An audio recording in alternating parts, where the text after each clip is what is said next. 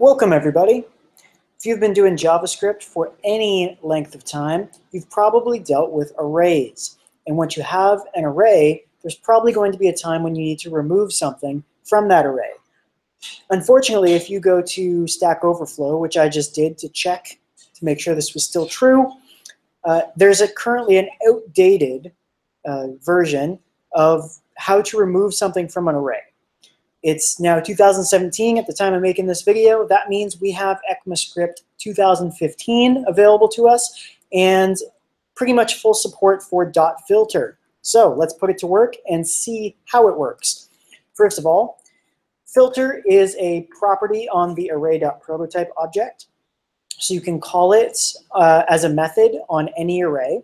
It filters over the array.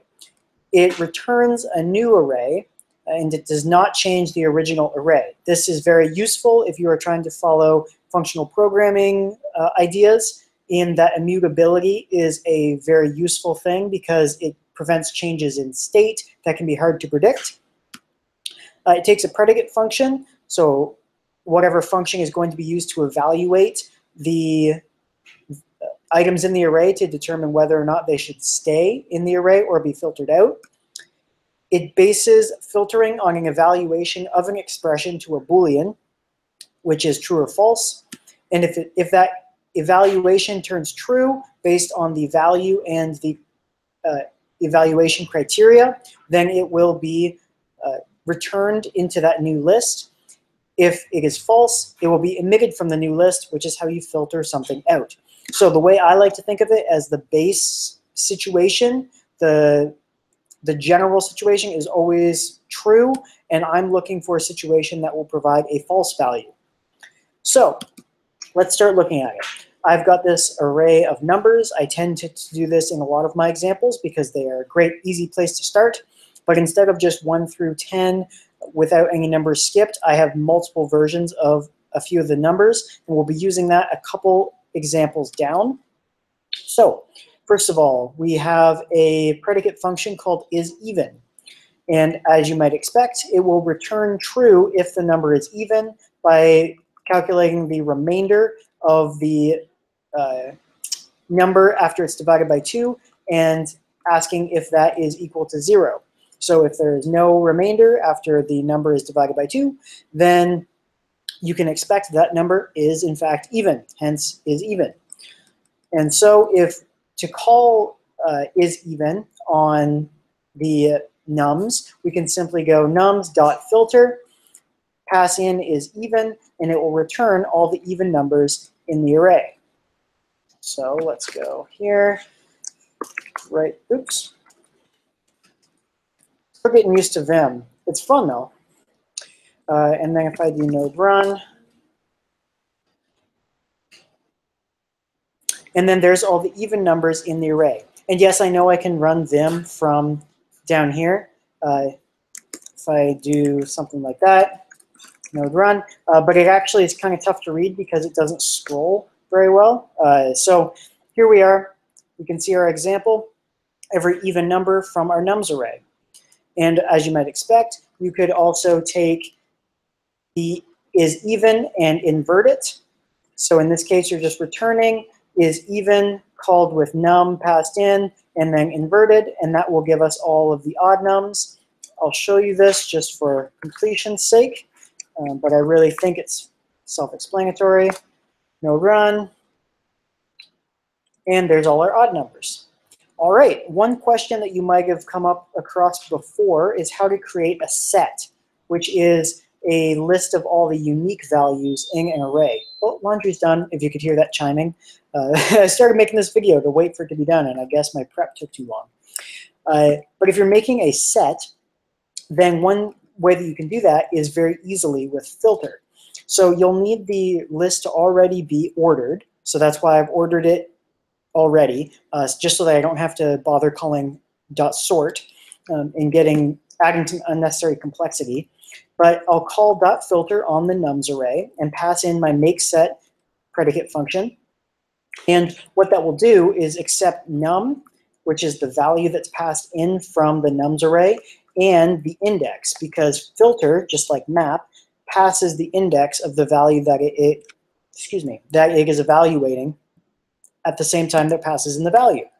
So all we can ask is num equal to the next value in the nums array.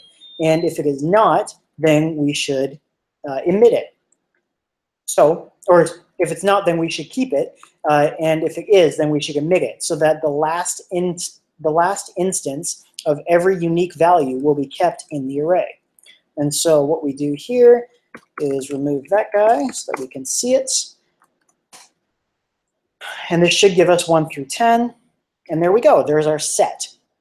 And so again, that does rely on it being in proper order, but that could be done with strings if you could find some way to sort and group strings together so that all the repeated values are side by side. You could do the exact same thing with strings, which is pretty cool and pretty simple. You don't have to bother using the new keyword or anything weird. So next up, if we want to remove a specific element from a value, or sorry, specific element from an array by value. This is what I saw in the outdated Stack Overflow example or question. So I've got my usual names that I like to use. I've got 3 of them, and then I've got some strings. I've got one of the names, some gibberish, name that's not from the names array, another name from the names array, and then fun, fun, fun. And then all I'm doing for my predicate function is I'm creating a closure. So I can pass in a value that I want to remove, and then the predicate function is actually here. So this item will be the item that's passed in from whatever array I call .filter on. So down here, I should say, I'm calling .filter on names, and then I am passing in as the function is not with the value Leslie. So, as you might expect, it will take names and return a new array with all the values that are not Leslie. And so, remove the comments on that guy. There we go.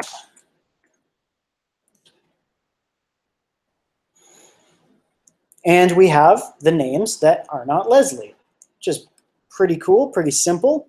And for some reason, people aren't talking about that. That seems like the most logical way I could think of to do it, because now we have this nice reusable function that we can use over and over again. Let's say we wanted to remove multiple values by name, or sorry, multiple items from the array by value. We could use the spread, or this would be rest. This would be the rest operator, which will take individual values that are passed in and group them up into an array. And so then we can use the tilde operator, which inverts multiplies something by -1 and then subtracts 1 from it. So in other words, if it's not, because index of returns -1, then the tilde of will give it a value of 0, because it will go from -1 to +1 and then go down to 0. And then if we invert that, that'll go from being converted to false into converted to true. And so we want to remove anything that is not in the remove anything that is not one of the items that we passed in. So if we're passing in 2, for example, and it's not, then we want to make sure that if that returns a value, that value should be false, which is what happens up here with this guy. Because it will say 2 is the value of 2 is present in the items that we passed in. Or sorry, geez, I'm getting myself all turned around here with items and vals. We are evaluating an item. If that item is one of the values that we passed in, so in this case 2, then we want to remove it, because we're doing anything that is not one of these values. Whew, sorry for that. I was having some problems with my pronouns in my head. All right, so if we remove those values, then we no longer have, I think it was 2, 4, and 8. 2, 8, and 4. And as you can see, there's no 2s, there's no 8s, and there's no 4s. So we're just fine. And I won't try to explain the next time that we do that with strings. I'll just show you that it works, because my my explanation got all fuzzy there, but hopefully it's clear enough based on the code. So you can also do the same thing by index. So if you wanted to remove an item with a specific index, then you'll pass in an index to store it in a close. You'll close over that index to store it in your predicate function. And then your predicate function will receive an item, the index of that item, and then you can simply ask whether or not the index is equal to the index of the item that was passed in. And if it is not, then it will return true. So it'll be kept in the array, but if it is equal to the item index, then it'll be false, so it will remove the item at that index that you passed in. So if I take all strings, if you look at the top of the screen, let all strings equal, the index is the gibberish, or the index 1 is the gibberish that I passed in. So if I say remove the, if I filter all strings and say that I only want the items that are not at index of 1, then I should get something that's not gibberish. And there we go. There's our list of everything that's not gibberish. In other words, everything that's not at index 1.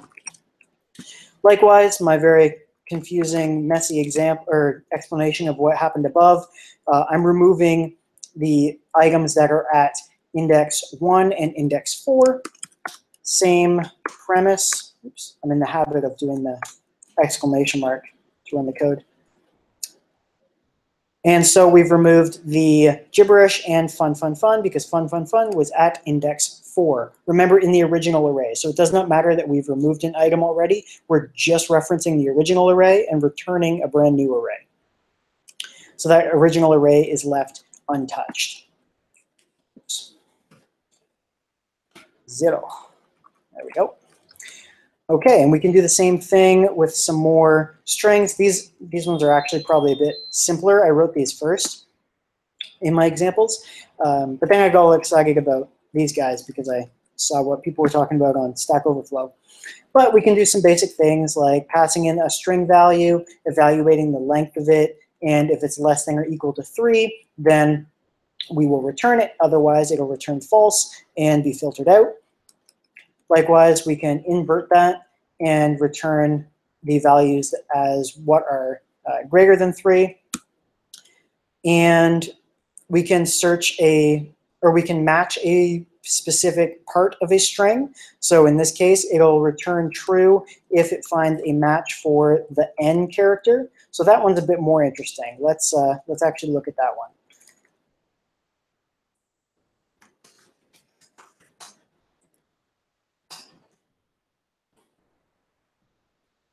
So there we go, Andy and Ron, those are both words that have N in them. And based on that concept of matching a word, you can do something a bit more interesting. So maybe you had a list of files that needed to be matched for specific keywords, which is something I had to do at work the other day. So if you had a list of those files, you could then iterate over them with filter, use something like this hasMatch function, pass in whatever keywords you needed. In this case, I'm just passing in an array of names, which is the same array from above. It'll then evaluate each string to see if it exists or matches, depending on what you need to set up. See if it matches one of the items in that list, and then it will return them into a new list if it finds a match, so that all we get in return is a new array of everything that matched. So in this case, this will be from the list of all strings. It'll just give me back the names because we were looking for matches from the names array. And so I get Leslie and Ron, and if we go up to the all strings, you can see that the only names that are actually in both arrays are Leslie and Ron. So I think that was my last example. Let's head to the bottom. Yep. So if you're not using filter and you're removing items from an array, what the heck are you doing? Use filter. It's fantastic. It only takes a bit of time to get used to. You shouldn't have to do a whole lot of ifs, ands, weird things like that, at least when you're getting started. Just remember that it's whatever this evaluation or this expression evaluates to that determines whether or not the item is passed in. If it's True or false, that's all that matters. So come up with some interesting things. I'd be happy to hear if you have any questions or if you come up with some cool ideas or maybe don't like the way I structured some of my code. Tell me about it. Like the video if you like the video, and I'll see you in the next one. Thanks for watching, guys. Bye.